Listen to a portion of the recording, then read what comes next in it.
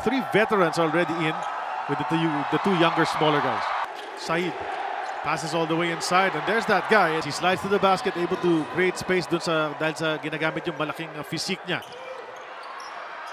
Marshall kicks it out to Blatch. Blatch will attack from the right side. He's got an open lane to the basket. He jams it home! Plus a foul.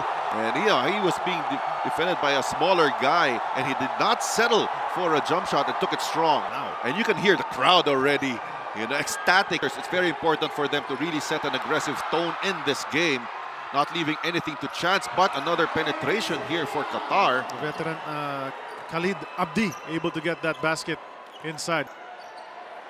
Dre Blatch, 6 to shoot. They got to go quickly. Eto na si Castro. Had to force it up. Gets it to go! Jason Castro manufacturing that shot under duress, and with the shot clock winding down. Nasaraduan ng baseline. Titira na ng tres. Pasok yan para kay Jason Castro William. And nakita niya kasi nagkaroon ng mismatch. No? They had a taller defender against him. And lamang ang gilas ng dalawa, 8 to 6. Fauda will take the three-pointer and get it. They go to Abdi sa may kaliwa. Aatake na naman siya. Hook shot on the way. And once again, it's those flare screens that are hurting our defense. There's the kick. There's Marshall. At yun ang resulta na hinahanap ni Coach Richard. He gets his first three. That was just a great swing pass coming from Andre Blatch, because Marshall's man had to help on that.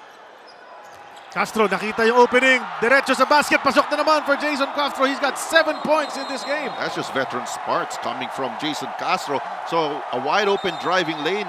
Late help defense from Qatar. Provide some energy dito. Great defense by Gilas Pilipinas. And nakuha na rin finally yung bola. Dre Blatch nagdadala once again. Kicks it to the corner. Back to Blatch inside. Easy layup for the big man. He's got 2. And that's the Blatch that we'd love to see dominating inside. That's the value, because he was able to defend on the other end. They brought in number 96, si Abdel Halim. And they go inside. Side missed it, but he got it right back. Now with Troy. Outside to Paul. Decides to take it from up there. There you go. That's a 3 from Paul Lee. A good sign para sa ating Team Pilipinas that our outside shots are falling. We had one from Jason Castro. We had one from Marshall Lassiter. And now from Paul Lee. They're naturalizing. Yes, marami.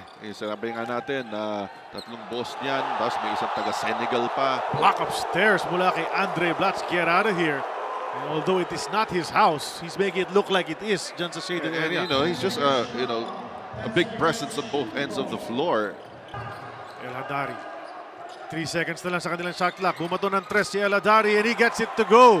Guys guarding the screener needs to get up a little bit higher on the guards. Looking for some offense here at the blue shirts. Underneath, Troy Rosario, nice find. Pumormang titira si Poli. Binantayan talaga ng kalaban. Alam nila na kaya niya tumira from out there. Now it's Baroca's turn, and he contributes a 3 of his own. Eram kicks it out. Marshall's free for 3. And that's the result that we love to see. Pangalawang tref na. And you just gotta love the respect of Jason Castro for Marshall Lassiter. 3 seconds to shoot. Magmamadali na si Said, the hook. Kaya ako nga nabanggit di ba? Pasa mo na yung talento mo doon. Abdi from outside. Jumper goes. Wow, that was a tough shot. Gilas Pilipinas trying to pull away in the second period. Norwood Aguilar and Paul Lee. Scotty will kick it out to Paul Lee. Nice setup for 3. Paul able to deliver immediately. A quick 3 from Gilas Pilipinas. A miss from Fauda from 3-point land. Nakuha na naman ni Blatch ang rebound. He's got a bunch. And Paul Lee, another one mula sa kanto naman ngayon. Back-to-back 3s for Paul Lee. He was trying to attack on every opportunity. Now he's recognizing the talent of his teammates. Shot pa yung tira na yun. Got it off the glass. At sabi naman ni Blatch, ako naman!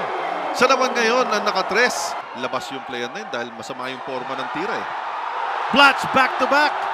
2 from Paul Lee, 2 from Andre Blatch. And just like that, 20 na. Dumoble na ang kalamangan ng Gilas Pilipinas dito sa third period. It's really pleasing to the eye para sa atin na makita na nahuhulog yung mga 3-pointer na yan. Really a perfect start para sa ating Team Pilipinas. Everybody is on target.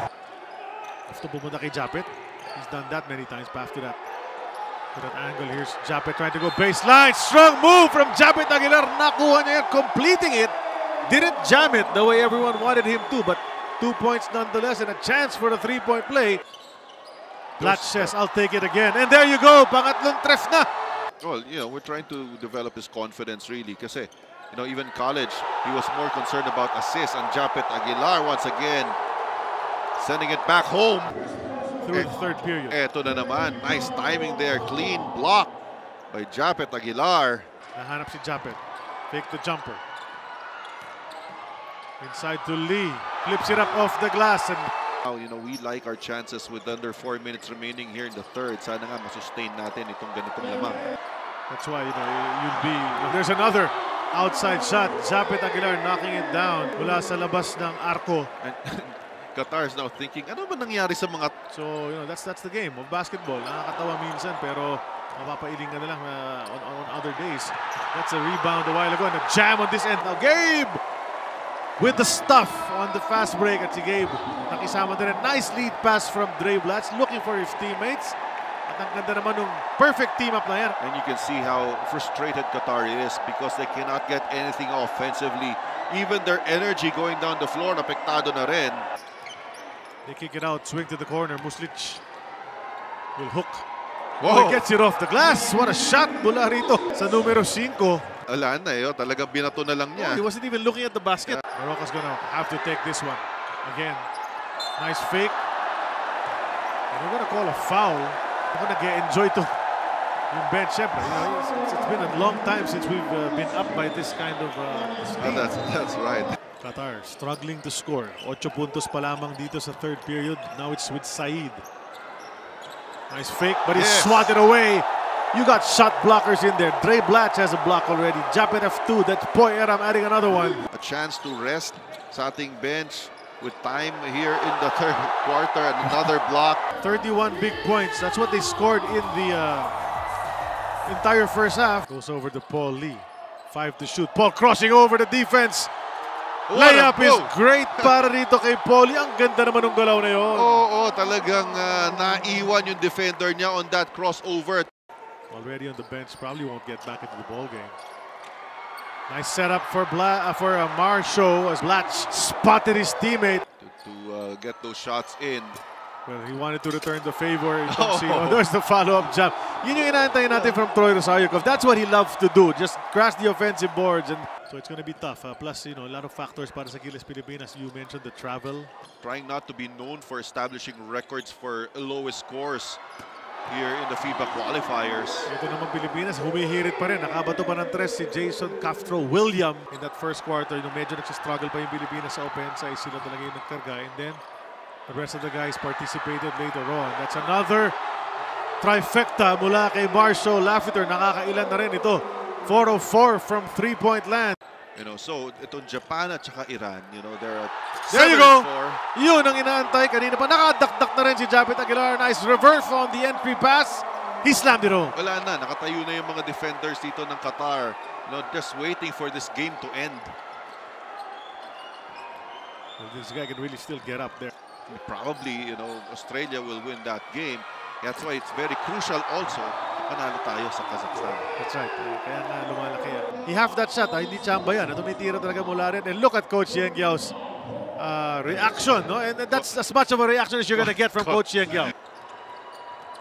On a fast break. And we've hardly seen any fast breaks mula sa kanila. And 30 Ravenna. Oh, may stare down pa. Oh, ay! Easy 30. Relax. Parang may... He got all ball. He got all ball upstairs. Grabe yung talon pero dito sa Mexico, nagkatamaan eh. Pero sa taas bola talaga, There you go. They were trying to go alley-oop. Mukhang nasaktan pa. Si 30. Pinamahan pa yata sa mukha. Doon sa lob na yon. Yun, hawakan pa eh. Itong si Muchkic. Got him right in the face, and apparently the referees didn't see that. So we're dragging here in the last minute and a half ng ating laban. Imbes na mag-buzzer na rito, may mga pisikalan pa na nangyayari. Coach Yeng not pleased with what's going on, but he just gestures to the crowd. Then nag-react naman, and showing so much appreciation going down the bench. Mukhang out siya. Is he thrown out? So Team Pilipinas taking care of business here for the first game of a 6th window. Jubilation mula sa mga fans ng Gilas Pilipinas na nandyan sa loob ng Alcafara Sports Club Multipurpose Hall, as well as the fans watching here on ESPN 5.